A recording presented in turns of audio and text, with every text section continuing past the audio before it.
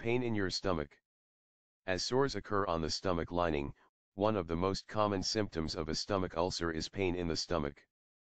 The pain can be felt anywhere between the breastbone and belly button. The pain is often described as dull, achy, or a burning sensation. This type of pain is usually caused by the ulcer, but it may be aggravated by the stomach acid when it comes into contact with the ulcerated area. Depending upon the severity of the condition, the pain can last for a few minutes to several hours.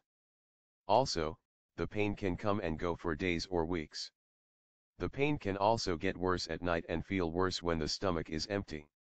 The pain feels better temporarily after eating a small meal or taking an antacid. However, keep in mind that stomach ulcers are not always painful.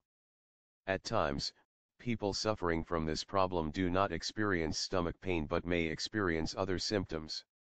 Subscribe us to know more health tips and home remedies.